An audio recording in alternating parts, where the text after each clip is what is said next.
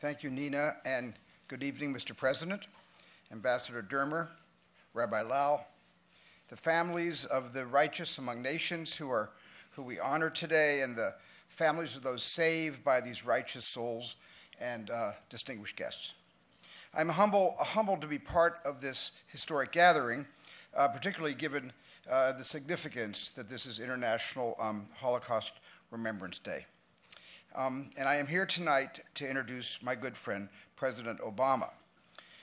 Now, in these times with humanity worldwide, when humanity is buffeted by crisis after crisis, when the need for redemptive action has never been more urgent, I was very eager to join you here in Washington to commemorate the righteous among the nations. Many of those in attendance today are here because of courageous acts. The descendants of victims and survivors, second and third generations, they make a significant portion of world Jewry today. L'Ador Vador is from generation to generation.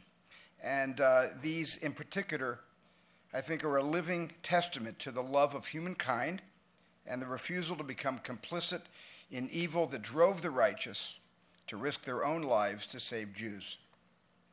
We gather tonight to honor four righteous persons: Master Sergeant Roddy Edmonds, Louis Gundin, and Valerie and Marella Zibievsky.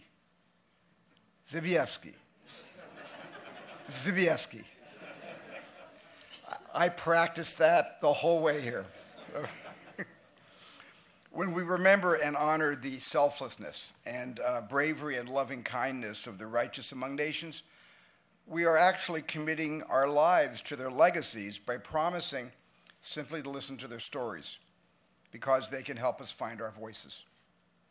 I found my own voice at a very early age where I was barely able to reach the top of the dining room table, from where I could watch my grandmother teaching Hungarian Holocaust survivors English. There was no Sesame Street back then, but I learned my numbers on the forearms of survivors of Auschwitz. They taught me how to count. This is an indelible memory, and it set me on the path as a person who began to listen to everything. And I have always believed you can't find your own voice for speaking on behalf of the world or speaking against those who would destroy the world if you can't hear what the world is saying.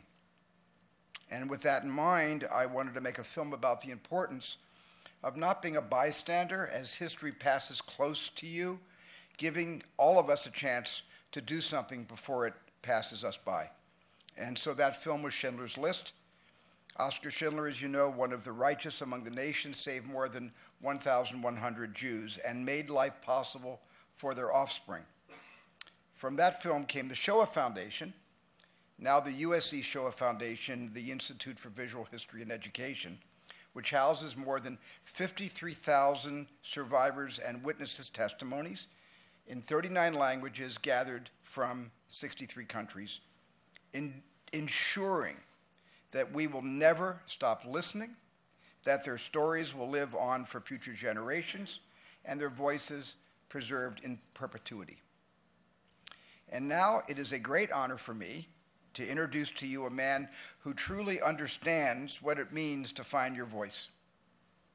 Time and again, he has honored the memories of the victims and survivors of the Shoah by lifting up their stories and by standing firm against bigotry and hatred that fuels violence and genocide. In 2014, I was privileged to present President Obama with the USC Shoah Foundation's Ambassador for Humanity Award.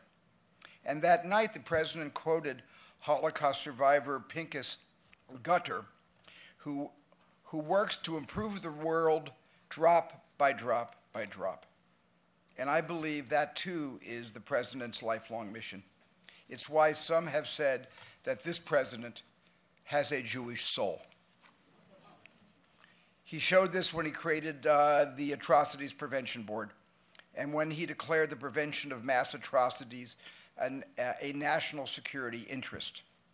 He demonstrates this in his steadfast support for the state of Israel, at a time when Israel has many enemies and when anti-Semitism focuses its hatred on a nation that emerged in the wake of tragedy to offer hope and a future for the Jewish people. The President's support is needed and appreciated more than ever. And in his commitment to seek a humanitarian response to the Syrian refugee crisis, and every time he stands up for people who have been attacked because of their identity and denounces anti-Semitism, Islamophobia, racism, and hatred in every form, he demonstrates that never again means we cannot be bystanders when people are stigmatized, oppressed, excluded, or attacked because of their identity. The President makes sure that phrase, never again, is not a hollow declaration by giving it a powerful voice in his everyday life. So it means a great deal to have the President of the United States take part in the first Righteous Among the Nations ceremony to be held on U.S. soil at the Embassy of Israel. And it's my distinct privilege to introduce my good friend and President of the United States, Barack Obama.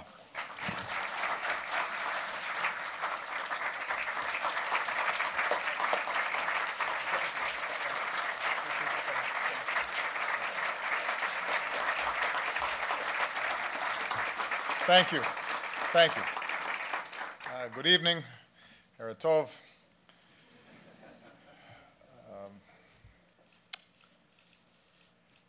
The Talmud teaches that if a person destroys one life, it is as if they've destroyed an entire world. And if a person saves one life, it is as if they've saved an entire world.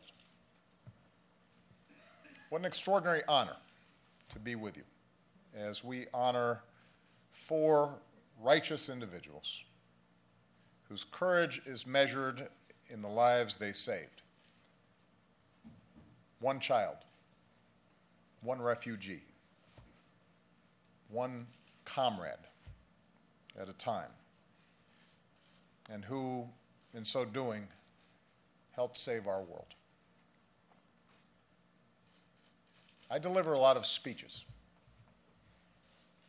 Very rarely am I so humbled by the eloquence that has preceded me.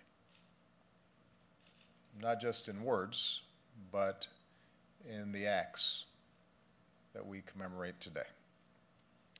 To my dear friend, Steven Spielberg, thanks for your moving and generous words. You spoke of the importance of finding your voice and using it for good, and I know that your work, whether a masterpiece like Schindler's List or the stories that you have so persistently preserved through the Shoah Foundation, is deeply personal. Stephen once said that the story of the Shoah is the story that he was born to tell, rooted in those childhood memories that he just gave you a taste of, the relatives lost, the stories you heard from your family. And Stephen, the whole world is grateful that you found your voice and for the good that you've done with that voice. It will endure for generations. And so on behalf of all of us, we are grateful. To Ambassador and Mrs. Dermer, to Nina Totenberg, our friends from the Israeli Embassy and Yad Vashem, thank you so much for hosting us today. Let me just add tonight that our thoughts are also with former Israeli President Shimon Peres. I had the opportunity to speak with Shimon earlier this week.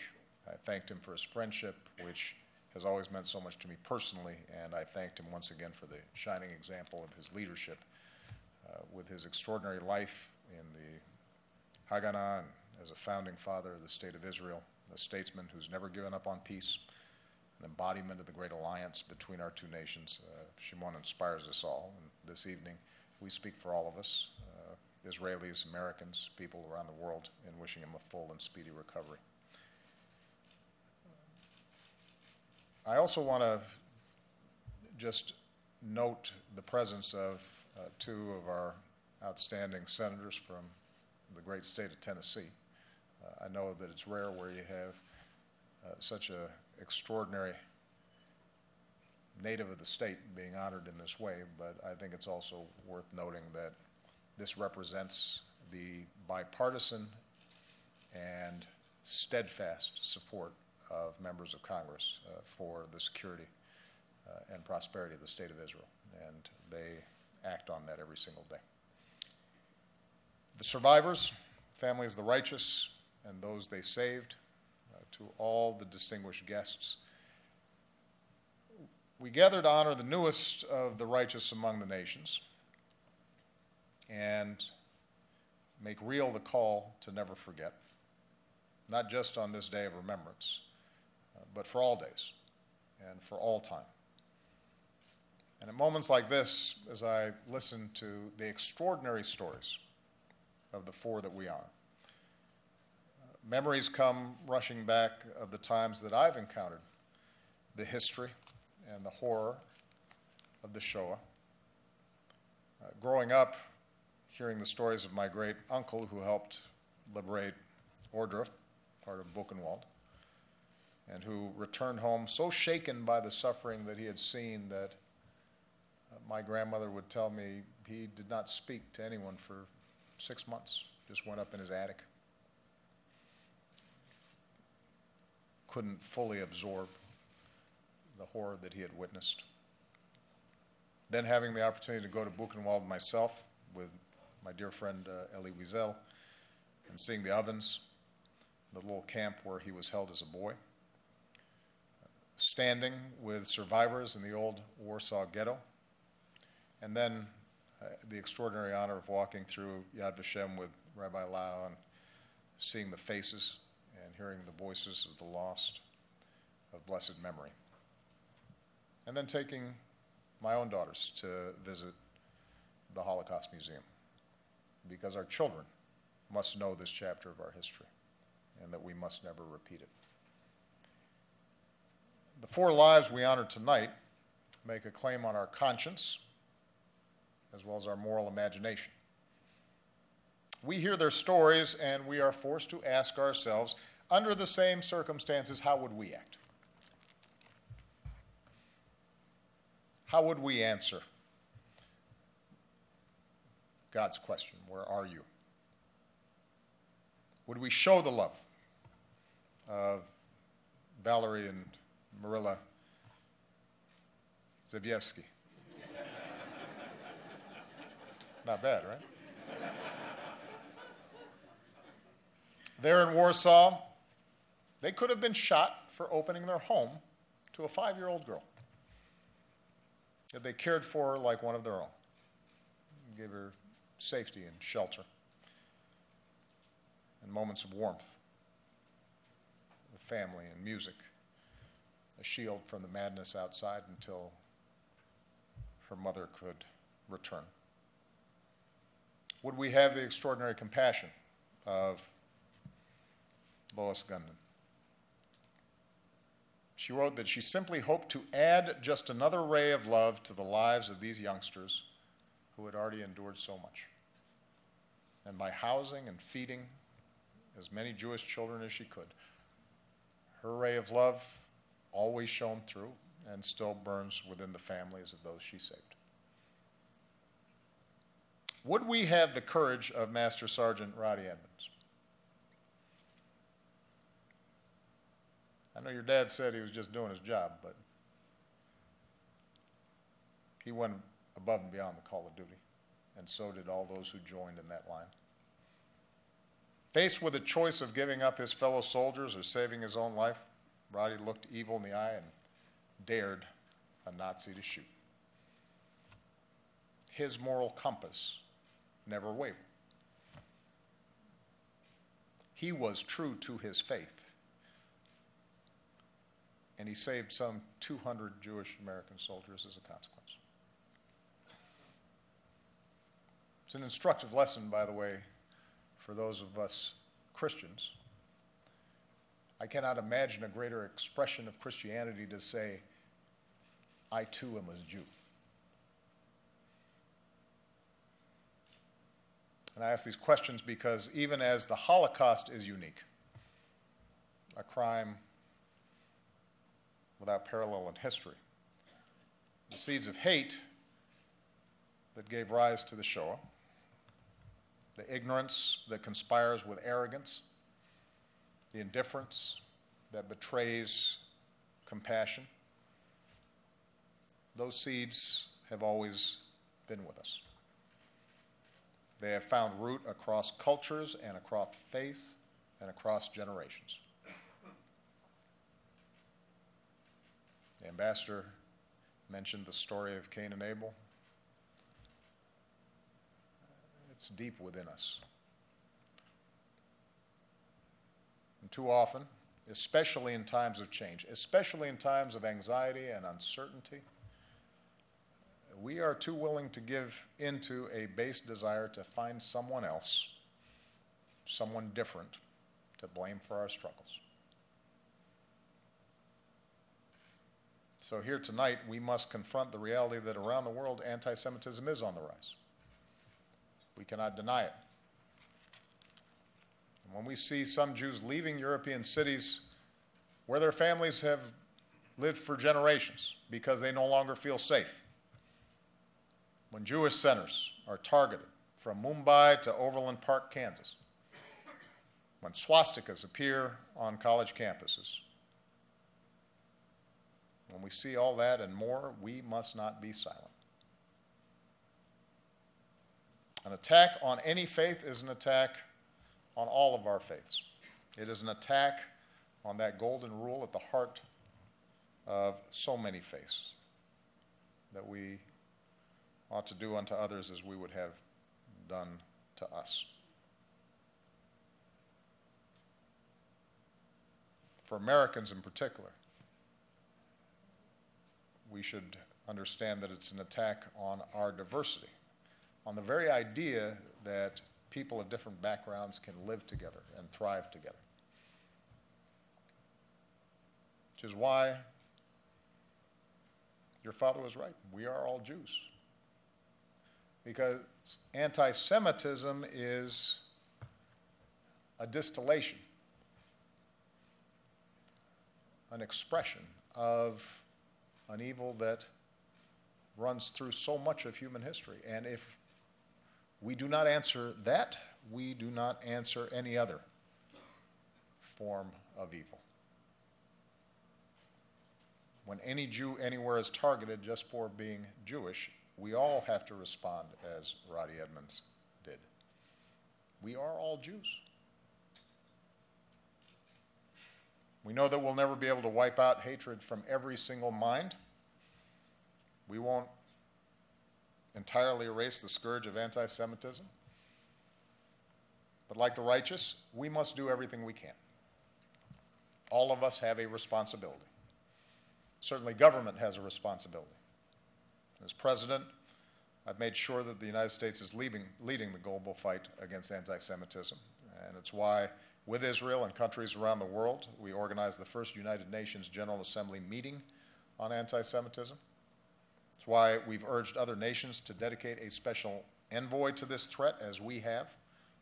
It's why when a statue of an anti-Semitic leader from World War II was planned in Hungary, we led the charge to convince their government to reverse course. This was not a side note to our relations with Hungary. This was central to maintaining a good relationship with the United States, and we let them know. It's why when voices around the world veer from criticism of a particular Israeli policy to an unjust denial of Israel's right to exist, when Israel faces terrorism, we stand up forcefully and proudly in defense of our ally, in defense of our friend, in defense of the Jewish state of Israel. America's commitment to Israel's security remains now and forever unshakable. And I've said this before, it would be a fundamental moral failing if America broke that bond. All nations that prize diversity and tolerance and pluralism must speak out whenever and wherever Jews and other religious minorities are attacked. And in recent years, we've seen leaders in France, Germany, and Great Britain stand strongly against anti-Semitism. In Israel, President Rivlin has spoken eloquently about the need for tolerance and acceptance among all Israelis, Jewish and Arab. Meanwhile, governments have an obligation to care for the survivors of the Shoah, because no one who endured that horror should have to scrape by in their golden years. So with our White House initiative, we're working to improve care for Holocaust survivors in need here in the United States. And with the compensation fund we helped create, claims are finally being paid that even more Jews deported from France during the Holocaust, including survivors here in America, can benefit from. But the task before us does not fall on government alone. Every faith community has a responsibility. And just as all religions speak out against those who try to twist their faith to justify terrorism and violence, just as all faiths need to speak out when interpretations of their religion veer in an ugly direction, so too must they speak out against those who use their faith to justify bias against Jews or people of any faith. We know that there were Muslims, from Albanians to Arabs, who protected Jews from Nazis. In Morocco, leaders from Muslim-majority countries around the world just held a summit on protecting religious minorities, including Jews and Christians. His Holiness Pope Francis has spoken forcefully against anti-Semitism, saying every human being as a creature of God is our brother regardless of his origins or religious beliefs. These are the voices we must heed. And anyone who claims to be a religious leader must project that vision, that truth. And finally, all of us have a responsibility to speak out and to teach what's right to our children and to examine our own hearts. That's the lesson of the righteous we honor today, the lesson of the Holocaust itself. Where are you? Who are you? That's the question that the Holocaust poses to us. We have to consider, even in moments of peril, even when we might fear for our own lives, the fact that none of us are powerless. We always have a choice. And today, for most of us, standing up against intolerance doesn't require the same risks that those we honor today took. It doesn't require imprisonment or that we face down the barrel of a gun. It does require us to speak out. It does require us to stand firm. We know that evil can flourish if we stand idly by. And so we're called to live in a way that shows that we've actually learned from our past. And that means rejecting indifference. It means cultivating a habit of empathy and recognizing ourselves and one another, to make common cause with the outsider, the minority, whether that minority is Christian or Jew, whether it is Hindu or Muslim, or non-believer, whether that minority is native-born or immigrant, whether they're Israeli or Palestinian. It means taking a stand against bigotry in all its forms and rejecting our darkest impulses and guarding against tribalism as the only value in our communities and in our politics. It means heeding the lesson repeated so often in the Torah, to welcome the stranger, for we were once strangers too. That's how we never forget. Not simply by keeping the lessons of the Shoah in our memories, but by living them in our actions. As the book of Deuteronomy teaches us, Tzedek, Tzedek, Tirdof. Justice, justice, you shall pursue. I want to close with what I'm told is a Jewish legend. It's said that within every generation there are 36 virtuous individuals. Individuals so honorable, so filled with compassion, that their good works sustain the very existence of the world. They are called Lamed Vaniks, And without them, society crumbles, according to the legend. We don't know who they are. They're entirely indistinguishable, ordinary people, like Valerie and Marila and Lois and Roddy. You wouldn't necessarily recognize them in a crowd.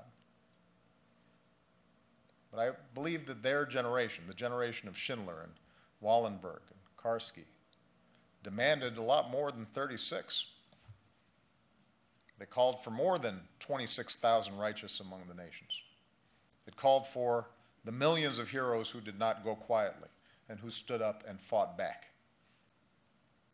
And may we all strive to live up to their noble example,